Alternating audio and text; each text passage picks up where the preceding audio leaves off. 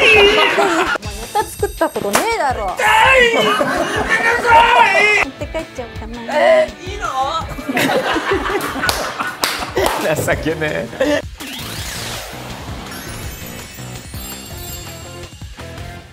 どうもノブロック TV です。本日のゲストはインパルスの板倉さんです。よろしくお願いします。板倉さんがね、マイクの前にいてくださるということは、操り系の企画ということで、ありがとうございます。はい。今回の企画はこちら。全然エステしないエステティシャン選手権。ちょっと前に、はい、SM 女を操って全然エロいことしないっていうのがあったじゃないですか。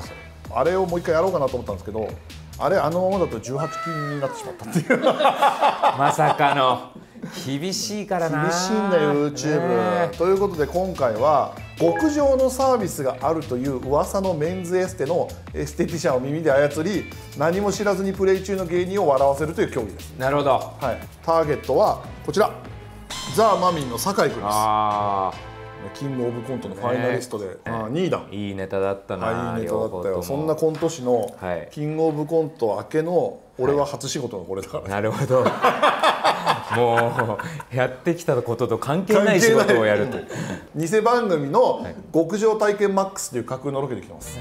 極上体験マックス。なるほど。極上がサービスがあるという噂のメンズエステのプレーを実際に体験する潜入リポートもので、酒井君にはもう途中からは音声しか流れないよと。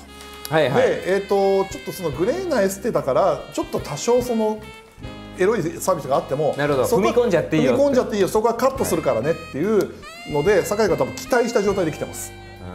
立たせたいな。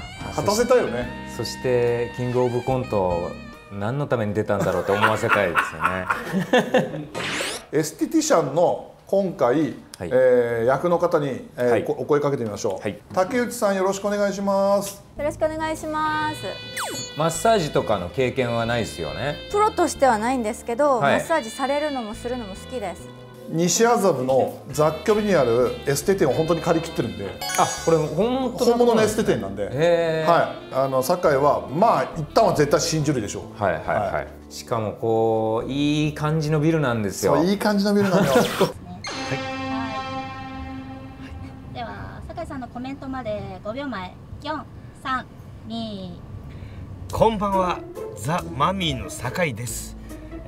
今ですね、都内某所の雑居ビルの前に来ております。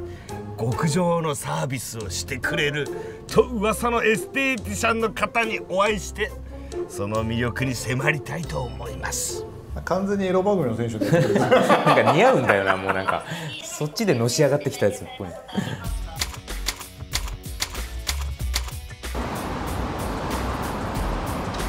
結構息上がった状態で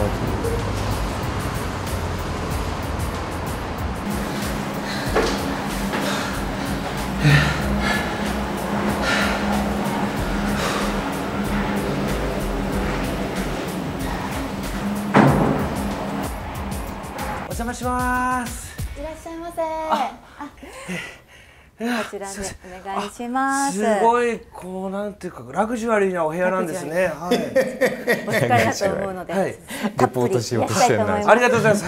早速お着替え紙パンツなので、こちら履いていただいて、その上にガウンを羽織っていただいて、お座りになってお待ちください。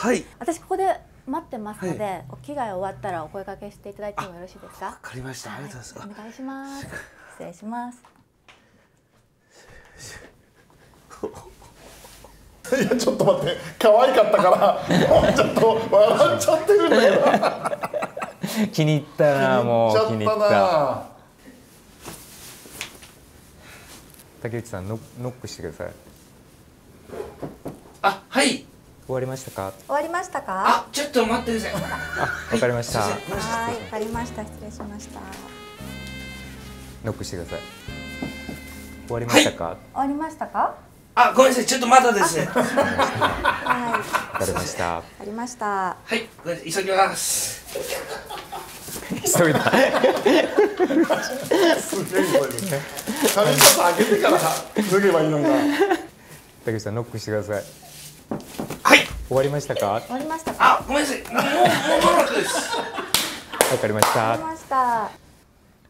じじゃあ入ってください。はい、失礼します。おお、びっくりした。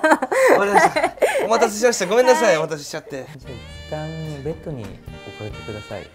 じゃあこちらにちょっとおかけください。じゃあ肩とか凝ってますか？じゃあ肩とか凝ってますか？あ、肩とか結構、はい。ちょっとじゃあオイル取ってください。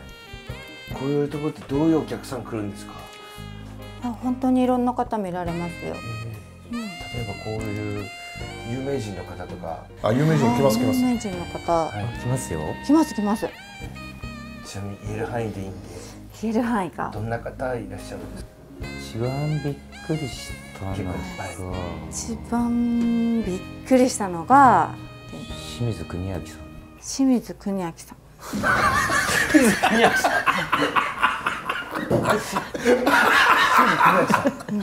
アウトドアのイメージがあったので、アウトドアのイメージがあったので、まず西麻布にいることがすごいレアだし、ここ西麻布じゃないですか。まずこの西麻布にいることがちょっと私的にレアで。ああ、はいはいはい。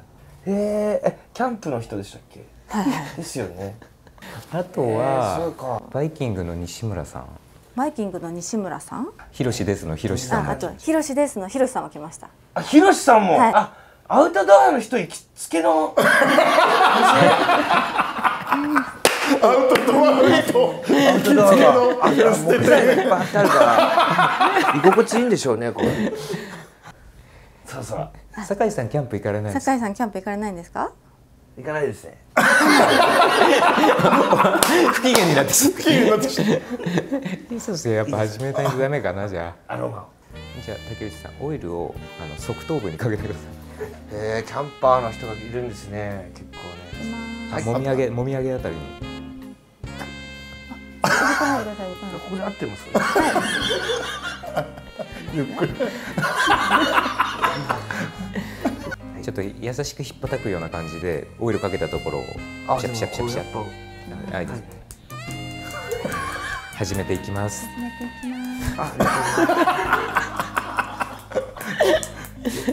人差し指曲げたやつで鼻と口の間をちょっとガンって殴ってください。ひげは何のために？ここは陣中って言って、陣中って言って言うんですけど、急所なんですよ。急所なんです。ここ。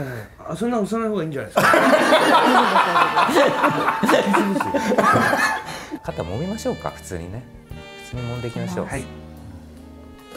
あ、気持ちいい。あ、気持ちいい。鎖骨の端っこを急に指でグッと思いっきり押してください。あ、すごい。あ、痛い。話してください。話してで、ここ村雨っていう急所なんですよ。ここ村雨っていう急所なんですよ。なんで急所ばっか押すの？殺したいの？2本の鎖骨の間あるじゃないですか。真ん中らへん。人間の真ん中らへん。あ、気持ちいい。そこをグッと。そこ。あ、痛い。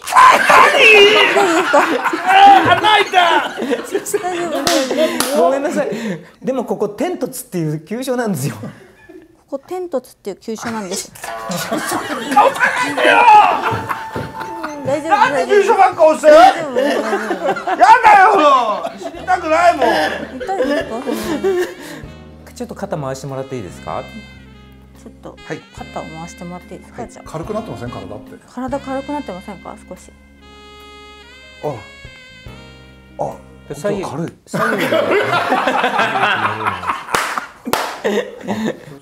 先生はあれですか、どういうプレー得意とされてるんですか？どういうプレイ？それはやればわかるから。耳元で。やればわかるから。無邪気なやつ。無邪気な男だな。何でも許してくれる。急所押し放題だ。頭やっていきましょうか。寝っ転がりますか？頭やっていきましょうか。頭ですか？はい。でも頭は使ってないんで、そんな疲れてないです。ネタはどっちが考えてるんですか？ネタはどっちが考えてるんですか？ネタはでもまあ僕が結構考えてます。絶対嘘だよ。嘘ついた。嘘ついた。嘘だ。すごい。ネタ作れる人ってすごいかっこいい。作れるって本当にかっこいいですよね。ですか？ありがとうございます。じゃあもう相方最悪じゃないですか。何もしてないですよ。じゃあなんか相方さん何もしてないじゃないですか。林田何やってんですか？林田何やってんですか？あれじゃわかんないですけど、なんかセックスばっかしてんじゃないですか。もう強引にエロい方向としてるな。でこれ寝っ転がるやつもちょっと体験してみようかな。寝転がりたい。はい。オイルを追加してください。鼻っ面からもうぶっかけてください。じゃあ行きます。はい。はい。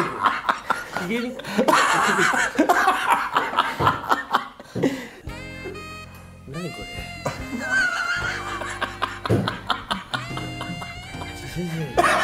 やだこれ、すごくやだこれ。すごくこれあんま好きじゃない。別に顔いいんですよ僕。いやネタ書いてたら頭も凝るんでやっていきましょう。ネタ書いてたら頭も凝ると思うんでちょっと。頭ちょっと普通に揉んでみましょうか。あ、でも気持ちいいぞ。気持ちいい。気持ちいいですか？優しくやってて最高の景色です今。いきなりガッと皆さん絶景ですここは。お前ネタ書いてないだろって。優しい。ほんとゴッドハンドですね。お前ネタ書いてないだろ。林田だろネタ書いてんの。林田だろネタ書いてんの。なんで嘘ついたんだよ。なんで嘘ついたんだよ。なんで急に怖い。お前ネタ書いてねえだろ。お前ネタ書いてねえだろ。おい。なんで嘘ついたの。なんで嘘ついたの。ごめんなさい。知らないかなと思って。モテようとしたのか。びっくりした。モテようとしたのか。いやごめんなさい。いやちょっと。値にモテようとしたのか。そうですね。値にモテようとしたのか。値って呼んでるんだ。ちょっとすみません。その節はあったかも。じゃあ本番です。背中向けてください。背中向けてください。で、顔めんにょめにょしてる先生。こうタオルなので。あ、ごめん先生。ちょっとや顔だこれ。拭きます？取りたいこの油。オイル油って言うんだよ。優しい。目に入んなかった？目に入んなかった。はい。なんかもう子犬みたい。子犬みたい。優しい。持って帰っちゃおうかしら。持って帰っちゃおうかな。いいの？情けねえ。情けねえ犬だな。なっていただいて。はい。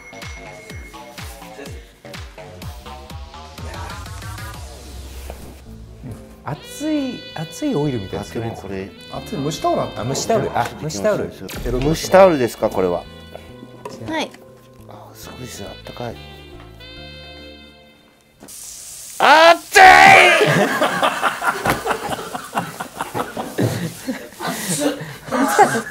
ちょっと熱いな。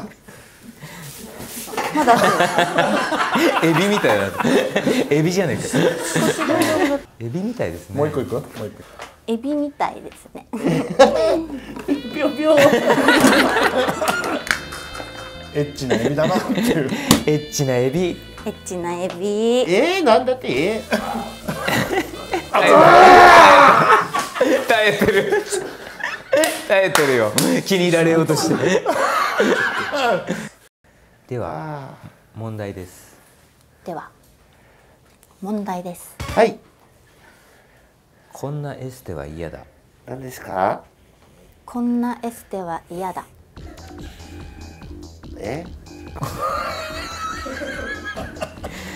はい。じゃあこんなエステは。はい、いいですか？こんなエステは嫌だ。こんなエステは嫌だ。おちんちんを泥棒される。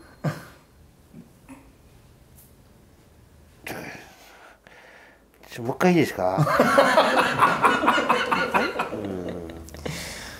じゃあお題変えます？じゃあお題変えます。はい。この店に来た清水国明さんが大激怒。なぜ？じゃあこの店に来た清水国明さんが大激怒。はい、なぜ？はい。顔にうんこを投げられた。お前ネタ作ったことねえだろ。お前ネタ作ったことねえだろ。ごめんなさい。じゃあ大喜利勝負する？じゃあ大喜利勝負する？先生と？勝ったらやる。先生大喜利好きなの？勝ったらいいことしてあげる。あ、勝ったらいいことをしてあげる。やるやる。ではお題。はい。今年最新作が出ると噂の。今年最新作が出ると噂の。エロゴンクエストの。エロゴンクエスト。サブタイトルは。サブタイトルは。はい。これも実際出したやつ。実際出したやつ。はい。サブタイトル。あ、私先に。私先に言いたい。ばかりの回答出しちゃうよ。今年。私のが先に。今年リリースされるエロゴンクエストのサブタイトルは？空と大地と小向井美奈子。空と大地と小向井美奈子。こればかりの回答だからね。バカリズムの回答。さあバカリズムの回答に勝てるのか。じゃあ私。私浮かんだ。あ、じゃあ私。はい、先生行く？いいよ。今年リリースされるエロゴンクエストのサブタイトルは？呪われし祈祷と。呪われし祈祷と。いにしえの尺八。いにしえの尺八。これキリン川の回答だから。面白い。ばかりさんと川島さんに言われて。まだやる？答える？まだやります？答える？はい、答える。はい。私エロゴンクエストのサブタイトル。発売されるやつ、エロゴンクエストのサブタイトルは。はい。デスタムーアの金玉すっからかんの巻。ちょっと違う。どっちが勝ったと思います？どっちが勝ったと思います？僕かな。でもどうしてもエロいことして。どうしてもエロいことして。ではお題。AV 男優が早く行きそうな時に思い浮かべるものとは？思い浮かべるものとは？ああ、いいですね。はい。AV 男優が行きそうな時に思い浮かべるものとは？バカ野郎。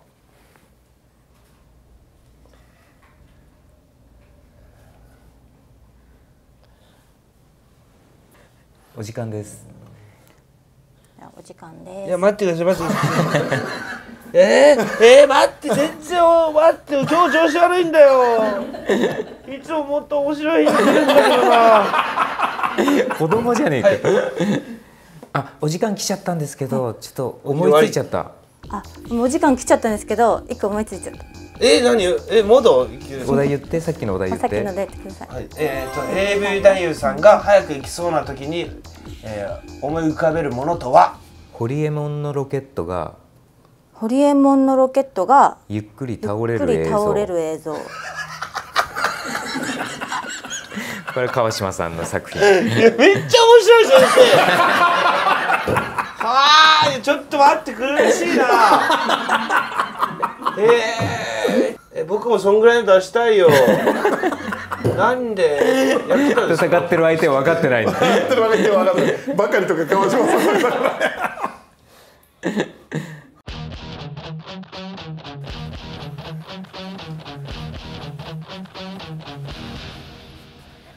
今の持ってきちゃった。何持ってきた？触ってみる？何これ？何これ？なんだと思う？わかんない。当てて。おお。ピンマイク。ちょっと。ピンマイク。先生は？酒井ちゃん。最悪だ。最悪だ。うわー、やだこれ。よかった酒井ちゃん。酒井ちゃん。酒井ちゃんネタ作ってないでしょ。いや、いい顔させてくださいよ。あ、そう、急所は何じゃん。急所は本当に板倉の趣味。何それ、気持ち悪い。めちゃくちゃ痛かったですよあれ。キングオブコント終わってさ、いい結果出たのにさ、結局こういう仕事受けるんだね。ごめんなさい、僕は2位でこの仕事来た時ご褒美だと思ってた。正直。なるほどね。こんな夢みたいな仕事あるんだ。なるほどね。タレントさんや。あ、そうなんだ。ここ来ても会えない？でもいないです。どこだ？先生のワンちゃんになっちゃったから。完全に好きになっちゃってるじゃん。